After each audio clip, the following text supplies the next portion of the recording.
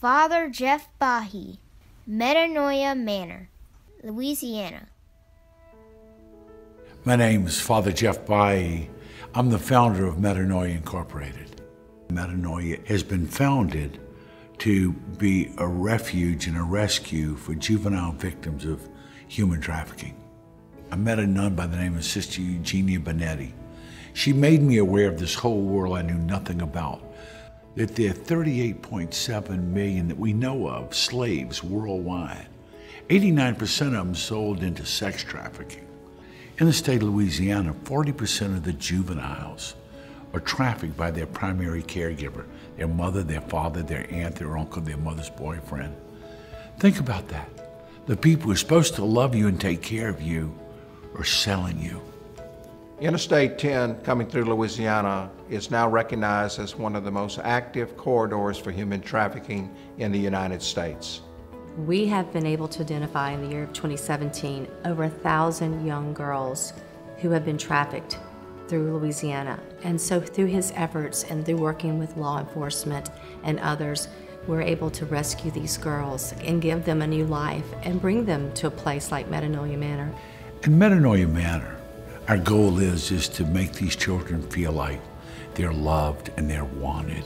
We want them to have education. We want them to learn life skills. We want them to learn a lot of things that we took for granted growing up in the home. My role is a volunteer role. I go in once a week, twice a week, and I teach them things, how to eat at table. I taught them to dye Easter eggs. I teach them manners, and I'm beginning to teach them to balance a checkbook. My goal is to get them ready to go into the outside world, knowing that there is family out there and they do belong. Metanoia Manor brings in safe families. Our family, my husband, my daughter, my son, we come to the house so that they can see what a family unit looks like. It changes their heart to realize that maybe one day they can also have a family, that they can go back into society, and that maybe one day they will have a husband and they will have children and they will be able to be providers. Hospital Sisters of Mercy are there to hold them in the middle of the night, to provide spiritual guidance, provide educational guidance, to provide all the support that they need to really rebuild who they are and who they will become.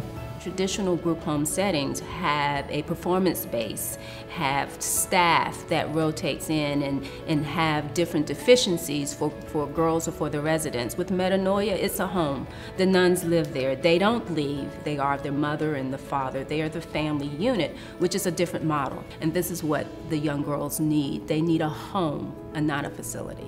Father Bayhi is one of the most incredible men that I've met in my life. He has a true compassion for these victims. But not only does he have the compassion, he's got the strength and the courage to do something about it. Father Jeff is receiving the Angel Award, but it should be a Warrior Award, because what he's done to cross the boundaries to offer a safe home for these girls has taken a heart of a warrior.